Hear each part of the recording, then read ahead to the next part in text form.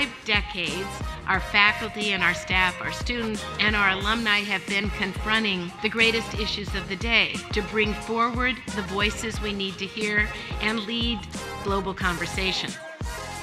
What is the future we want to will into being? As we look forward to the next 50, what is it that we want to be?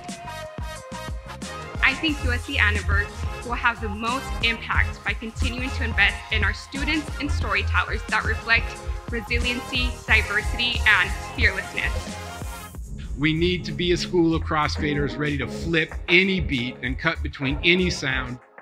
As we embark on this magical 50th year, I believe that we are up to these tasks because at our core, Annenberg faculty, staff, students, and alumni are enduring.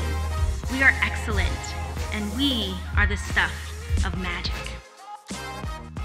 We're not just teaching communication at this school, we're teaching freedom itself. Here's to the next half century of USC Annenberg. Educating students to be of service to all people is the enduring mission of the school, and we said this is why we want to make a difference in the world. So for our purpose, for the next generation, the next century of Annenberg, I would submit that we have to be more ambitious and even more audacious in the way we ask these questions. What does it mean to be human?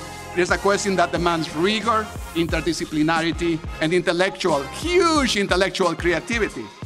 As you move forward, keep in mind applying your excellence to tough questions. Go forth and do good, have fun, and fight on.